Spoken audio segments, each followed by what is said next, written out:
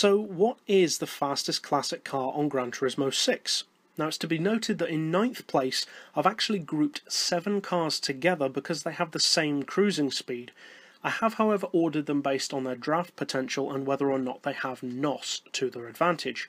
And we start with the 2nd generation Corvette race car, which does not have NOS but has reasonable draft potential and does around 260 on its own.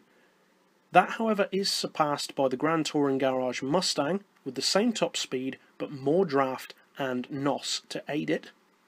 This car is slightly surpassed though by the Buick Special, same top speed again but more draft potential, stronger acceleration and better handling.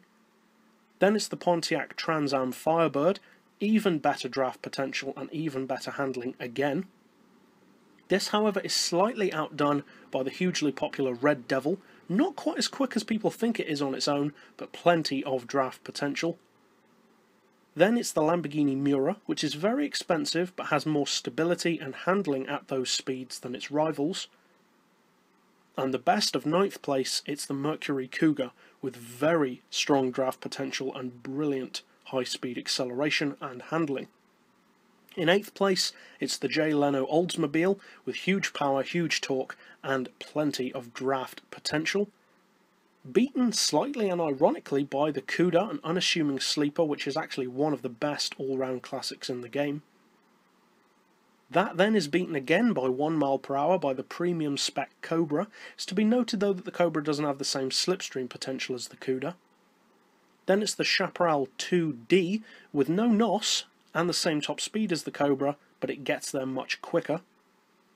Then it's the pretty popular Corvette Stingray Racer, one of the most popular choices of high-speed classic, and for good reason. It's a very good car. Then it's the Toyota 7. It may not have NOS, but it accelerates very quickly and has plenty of slipstream potential. Then it's a popular choice, the GT40, one of the strongest all-round classics and hugely popular despite its price. Then it's my personal favourite of the list, the Chaparral 2J, as fast in reverse as it is forwards and doesn't even need nitrous. Great handling as well. And in first position, it's the fastest classic in the game, ironically also the oldest. The Audi V16 Type C does around 300 even without NOS, and will pretty much outrun any other classic overall. I'll put tunes to all these cars in the video description below, and that's it for the top 10 fastest current classics on the game. And as always, thanks for watching.